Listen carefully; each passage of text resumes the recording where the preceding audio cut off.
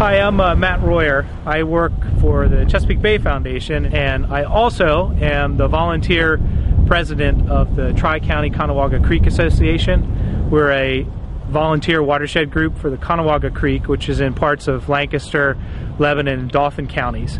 And we're out here today at a riparian buffer planting that we helped facilitate about a year and a half ago. And this planting is on an active farm that provides pasture for cattle. And historically, before the buffer was in, the cattle had access to the stream, were getting in, tromping down the stream banks, creating erosion problems. So we talked to the landowner about putting up a fence to keep the cows out and planting trees in the buffer area along the stream.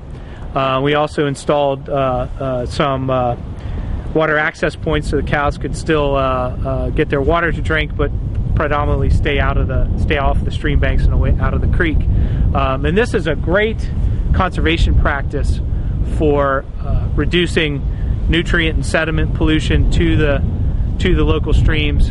It slows down the runoff coming off the fields, keeps the cows out of the streams. And the trees, as they start to grow, will start to shade in the stream, providing cooler water temperatures, which are better for fish, help to stabilize the stream banks.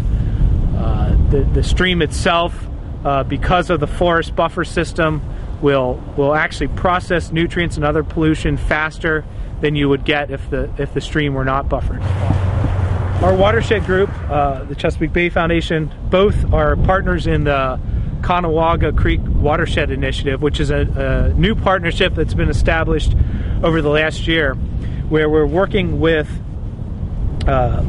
local, county, state organization and entities that are interested in conservation work on a watershed basis.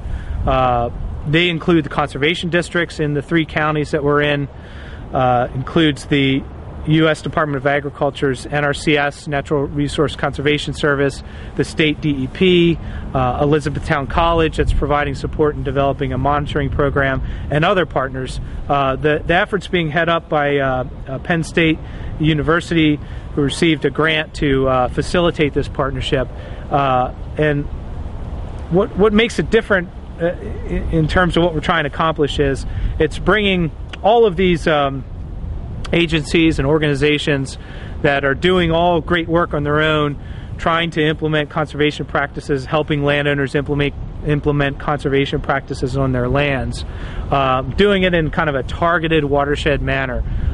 Through the watershed group's involvement, the conservation district's involvement, we're also looking to bring the local landowners and watershed residents into this program so that they can really benefit from the expertise and technical service that can be provided by the agencies that do this work on a day-to-day. We're very early on in forming the partnership and trying to move it forward, but our goal is that this could be something that we could replicate in other watersheds.